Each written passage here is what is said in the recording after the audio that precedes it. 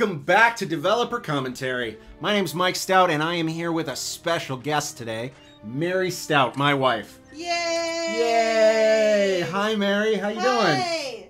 Fine, how are you? Long time no see. Long time no see, indeed. It looks like we're going to be playing Ratchet and Clank 1. Yay! Yay! Okay, well, maybe we should be quiet for the cutscenes. What do you think? Yes. Because they're funny. Yes.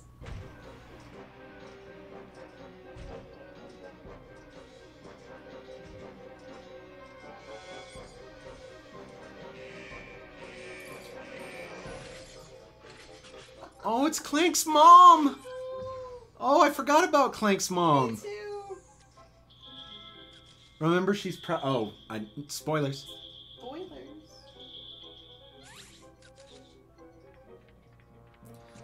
Now, that's not Clank's girlfriend. That's just an info bot, right? Yes.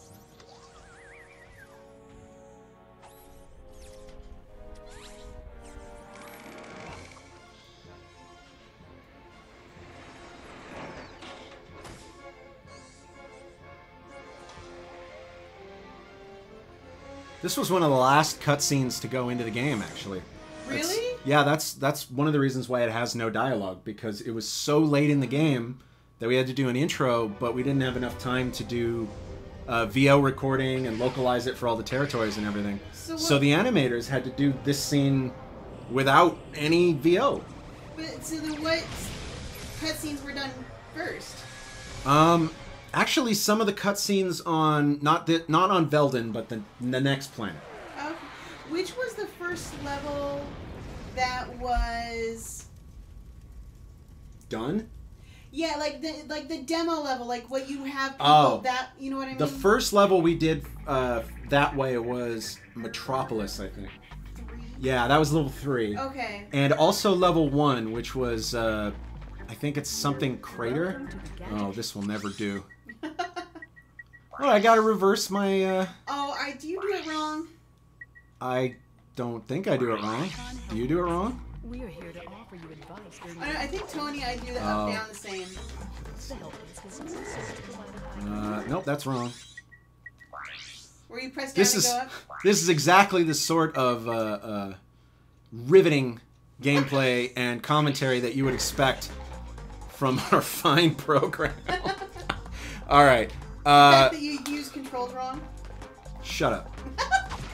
Look, I didn't pick you because you could replace Tony at insulting me. I picked you to ask me questions, so ask me questions, monkey girl. I need to channel Tony, and I was not Regression Monkey until Ratchet 2. Okay. Well, do you remember anything that you did on this game? I remember I'd never tested before, and I'd never played on the PlayStation before.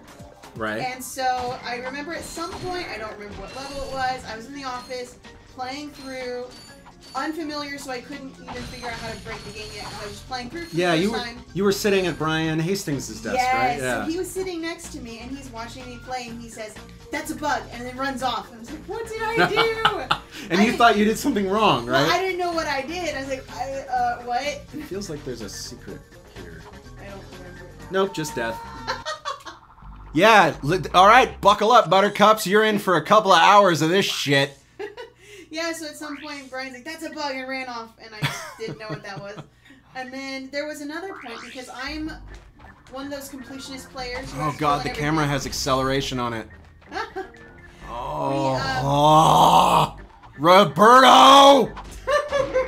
Sorry.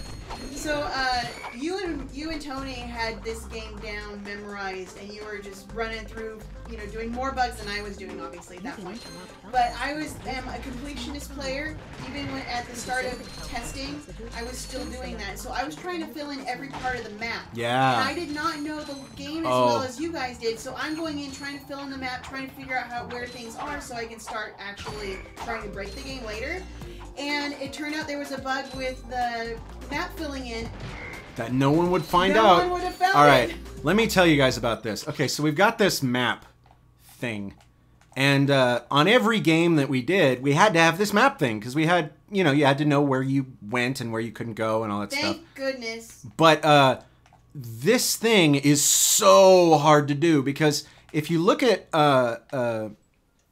if you'll notice that it has to fill in the light colored gray, but not the dark colored gray, and it only has to fill in things that you could see. So, for example, if I hadn't seen over that ledge right there, it wouldn't have been able to show. It was just a nightmare for whoever had to program it. I didn't even know all that. And you know, and it required a lot of QA. And you know, Tony and I were both extremely busy, and so was our other tester, Steve. And so often, Mary, because she actually, for some freakish reason, enjoys it. Yep.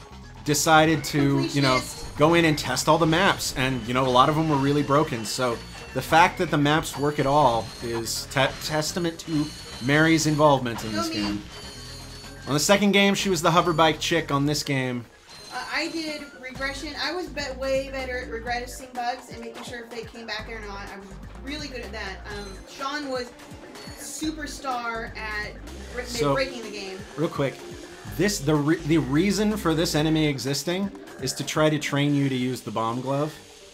Oh, I was thinking... His thing is the perfect distance away for you to hit him with the bomb glove and all that. Nobody ever does that. My first thought is, why didn't you throw the wrench at him? You want me to just use the wrench for the entire thing? No, Tony can do it. I mean, it's been done. Yeah, but I'm not looking to prove anything here. Everyone knows how terrible I am at this game. No, I mean, ball! Case in point. I think I'm just gonna skip over my failings because without Tony here to make fun of me, I don't think this is gonna be as fun for everybody. Yeah, because I'm not gonna mock you like Tony does normally. So, oh, you missed a bolt. Did I?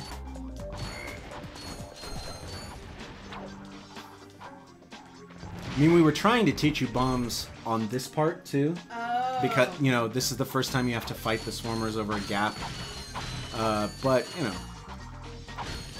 Oh, that's always satisfying. I like the tall pile of crates and then you just, jump slam with the wrench. That's always satisfying to me. Well, crate placement is an art. Yes. You have a whole episode on that practically. Yes. Forget which one. I think it's in Ratchet and Clank 3, like episode 12, 13, or 14 or something. Yeah. But it is interesting because how else would you know about it? It was a lot easier to break frame in this game because our bolts, like, we didn't divvy up the bolts as much in the crates. Wait, how did you decide how many bolts were in what crate? Well, the way, so you never decide how many bolts go in a crate. Oh, you decide how many bolts go in a level. Yeah. And then all of the crates on frame 1 take a share of, however many bolts that level has. Uh-huh. And in this game, we did that, but we didn't know necessarily. We weren't as sophisticated about how many units of each bolt each crate spawned. Oh. So it was much easier to break frame. Got it. Were you one of the people doing frame? Oh.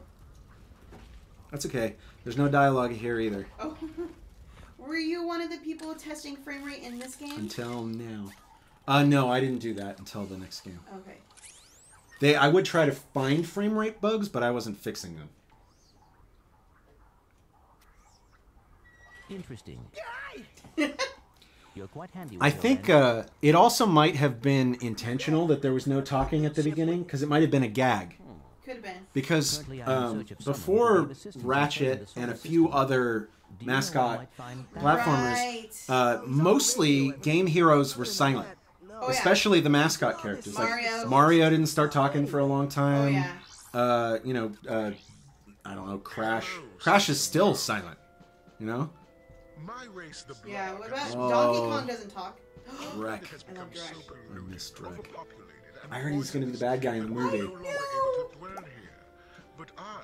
want Nefarious. Maybe they'll make more movies. We are constructing a pristine yep. new I want world Nefarious. using the choicest planetary. Maybe Nefarious will also be in it. That would be bad. Down. This mean to you might ask? Using Scary highly for Ratchet. sophisticated technology, God, this thing, the deplanetizer just looks so brutal. Just. portion of your planet and add Wow. it to our new one.